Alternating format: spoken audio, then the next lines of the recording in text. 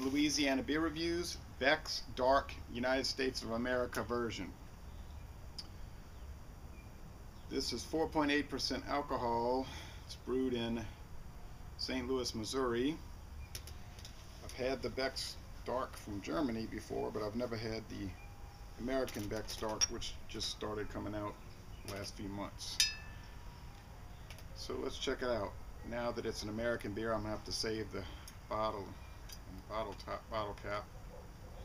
So check that out. Well, green bottle. Hopefully it's not skunked. See a lot of smoke coming out.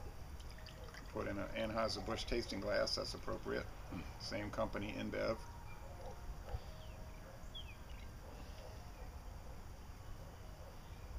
Okay, we get a pretty thick, well, I thought it was going to be thick.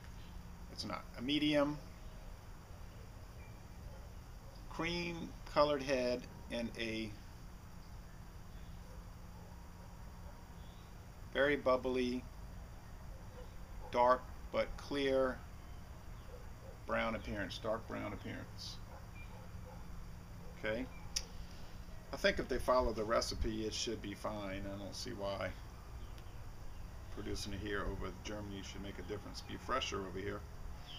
And the aroma is, you get that dark roasted barley malt, toastiness, like dark toast, and some sweetness. Let's go with the taste.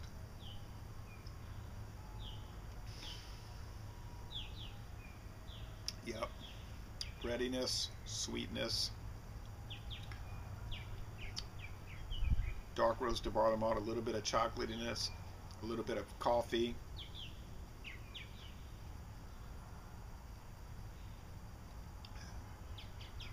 Brown bread crust. The mouthfeel is pretty light and watery. Lager beer, you know. The finish is dry, or mostly dry. It's very refreshing here. About 5:40 in the evening, 5:45. And the drinkability is through the roof. Well,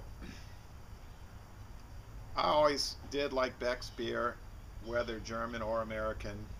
I like this recipe, okay? And I like the regular Beck's. So, and I like the Beck's Oktoberfest. So I'm glad I tried it. It is very good. I'm going to take one more sip and give it a score.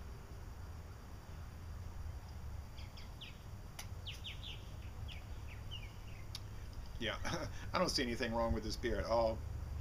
It's all upside and no downside. They do such a good job, I think, at InBev, Anheuser-Busch, Beck's. So I'm going to give it an A-. I think it is excellent to an extent, and it's a nice, enjoyable, well done, dark lager beer. So les bon temps roulés. This is an excellent beer. And I'm going to end this review by saying, y'all come on down to southeastern Louisiana